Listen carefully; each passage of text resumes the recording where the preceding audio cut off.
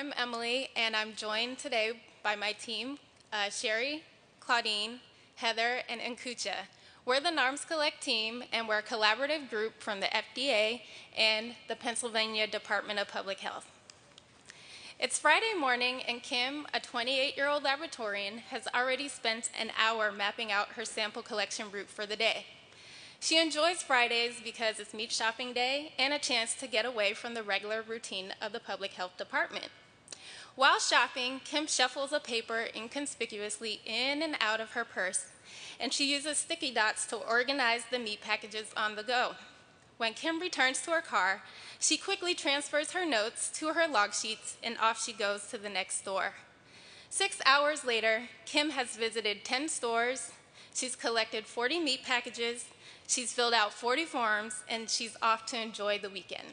Well, hello, Monday morning.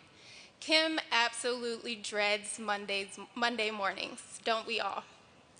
Everything she collected on Friday now has a paper trail to follow, as does the mileage she drove and the credit card she used to purchase them with.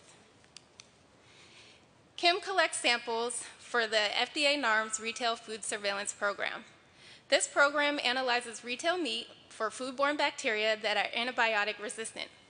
Information and data provided by Kim and others is used for regulatory decision-making, animal drug approvals, and to support judicious use guidances.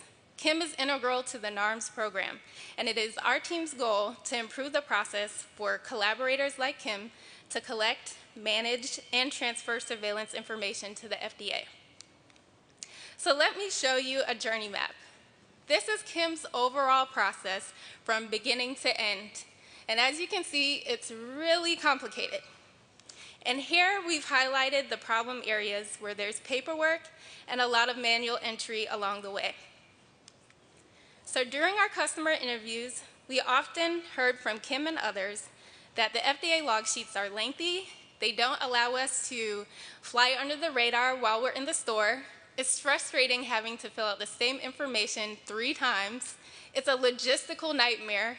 And finally, the 4 to 6 hours spent in transcribing the information from paper forms to spreadsheets and information systems is a major pain point for all. So with these challenges in mind, our solution is to build a mobile app called NARMS Collect. It's free to download, and here's what the app would look like. I'll highlight just a few of the important features. First, we have the navigate function. This would identify locations for Kim to collect samples from and determine the best route. Next, we have the sample button, which would show a barcode scanner and a label recognition reader that will autofill the information needed for each sample. And lastly, in the bottom right corner, we have the sync button.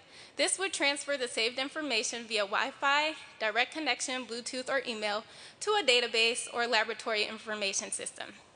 This app would essentially enable Kim the flexibility to collect real-time data in the field while appearing to look at a shopping list on her phone. So we've shared our prototype with our 14 NARMS sites, and the enthusiasm to make this a reality has been overwhelming. We heard, "We love it. When can we get it?" So customers felt it would save on average 16 hours of data entry per month. This streamlined process would result in an estimated cost benefit of $6,000 annually per site. When you multiply that by the 14 NARMS sites, that totals $84,000 saved for the FDA. So in conclusion, we feel an app like this would be valuable to more than just the NARMS program. There are several government agencies who conduct field investigations that could benefit from a flexible and real-time data collection app. So the government, as you know, is moving away from waste. So minimizing paper, saving both time and money is absolutely the way to go. In the next 6 months, we plan to gain additional support from leadership, develop a polished prototype, and look for funds to create this NARMS Collect app. So to learn more about our project, please look for us on the Idea Lab webpage. And on behalf of the NARMS Collect team, we thank you.